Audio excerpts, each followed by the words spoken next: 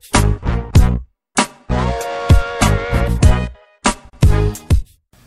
everyone, KubiKing77 here from the AC Syndicate team here to do a video showing you how to install the animated ice cream sandwich pull-down animation for the Nexus S 4G. This is for ice cream sandwich ROMs, Android 4.0.3 only.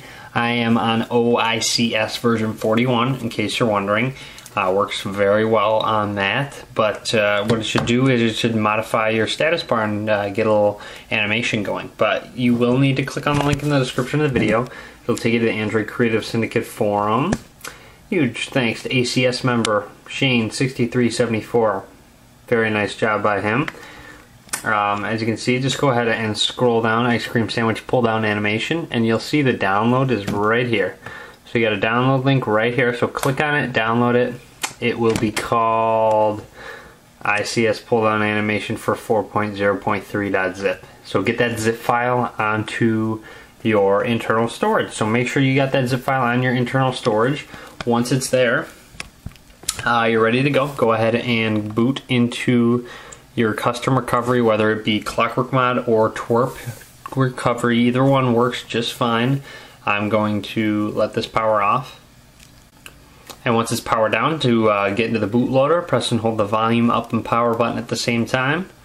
Should take me to the bootloader, and then I'm going to press the volume down button twice to highlight over recovery. Press the power button, and it should take me into my custom recovery. I actually think I have Clockwork Mod right now, not Twerp 2.0, but it will work irregardless of what you have. So as you can see, I do have a version of Clockwork Mod, 5.0.2.7. So that's what I have right now. What I'll recommend you do is go down to wipe cache partition. So select wipe cache and hit yes. Just file the same thing irregardless of what custom recovery you're on. Go to the advanced or wipe menu and hit wipe Dalvik cache and hit yes. So go ahead and wipe your cache and Dalvik cache. Once both of those are wiped, you're ready to go. Hit install zip from SD card, choose zip from SD card, and then navigate to wherever that ICS pull down animation for 4.0.3 zip is, and hit yes, install. Shouldn't take too long to install at all.